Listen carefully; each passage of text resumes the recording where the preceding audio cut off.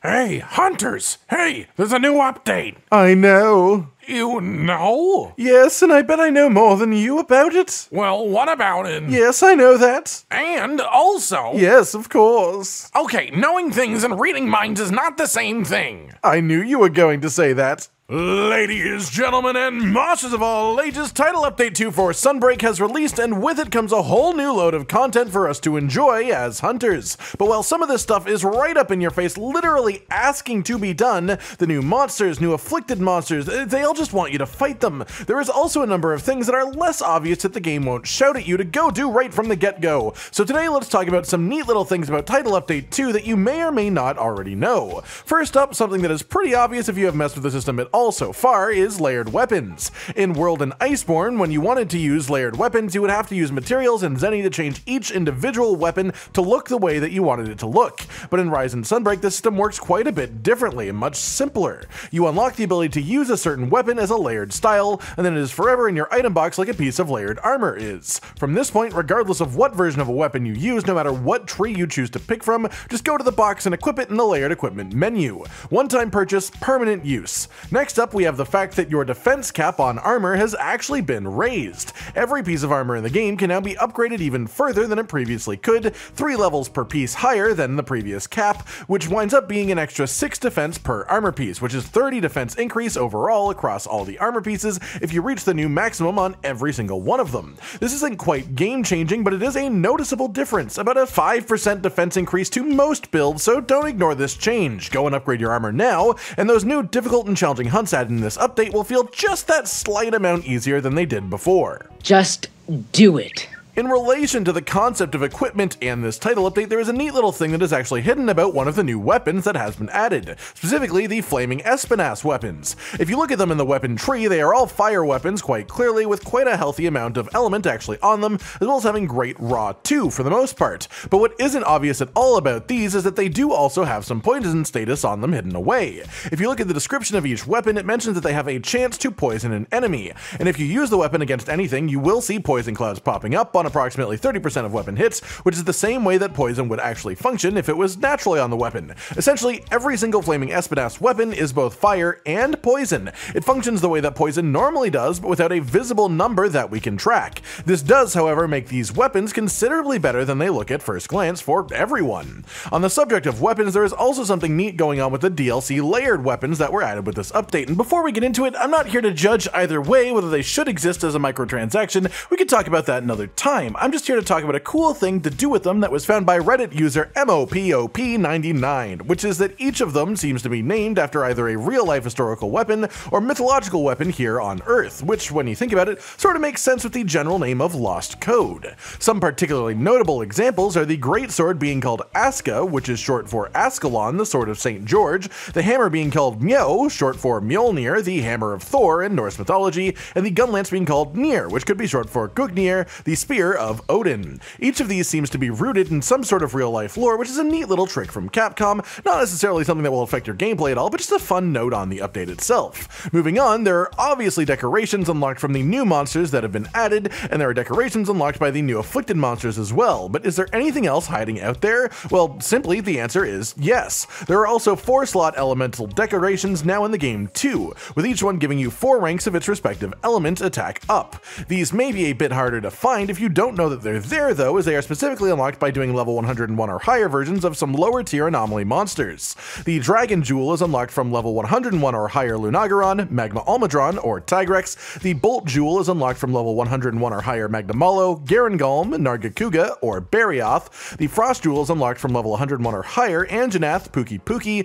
Rathian, or Tobi Kadachi. The Stream Jewel is unlocked from level 101 or higher Bishaten, Daimyo Hermitar, Kezu, or Tetranodon. And then the Blaze Jewel is unlocked from 101 or higher Great Baggy, Great Roggy, Great Azuchi, or Kuli Yaku. 1 jewel for each star level of previous afflicted monster boosted past level 100. So, if you are using elemental builds in general, you have quite the task ahead of you if you want to get these brand new upgrades. On the subject of hidden decorations as well, there is another one that is quite neat, bringing in a whole new skill. If you are already Anomaly Research level 111 or higher, then you probably know about it, as Bahari does straight up tell you to visit the blacksmith when you unlock it, but if you are a lower level, this might just give you the the incentive to push your anomaly level higher even faster, because once you reach level 111, you unlock a brand new rampage decoration for the Bloody Heart skill, which gives you a damage increase proportional to health recovered by attacking when you are inflicted with the Blood Blight status. The actual bonus this gives is relatively good, maxing out at a 30 raw addition when fully active, which makes this at least comparable with the anti-species rampage duels. It may not be active for an entire hunt, and when it is active you still have to power it up slowly,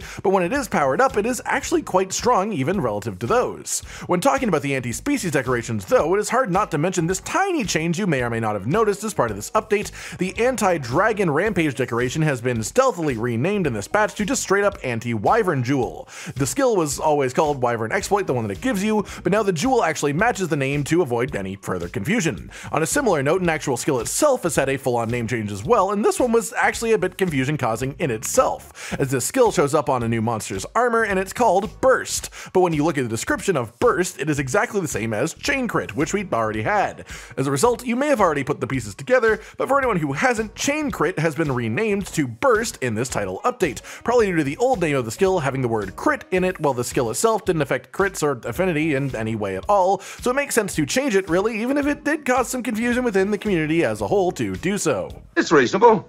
It sounds reasonable. Another change that we've had that wasn't just blasted all over the place is to the curious weapon crafting. This augment system has been updated as well, and now by acquiring monster parts that you can only get from killing certain monsters above level 100 in Afflicted Investigations, you can unlock an extra augment slot for your weapon to now reach a total of 6 slots, as well as them providing an upgrade to the attack augments 2, which can now reach level 3, which takes up 6 slots of augment for a plus 15 raw attack bonus. As well, there are further upgrade options for element boost 2, now going up to 5 slots maximum for a boost of plus 15 if you reach this per weapon.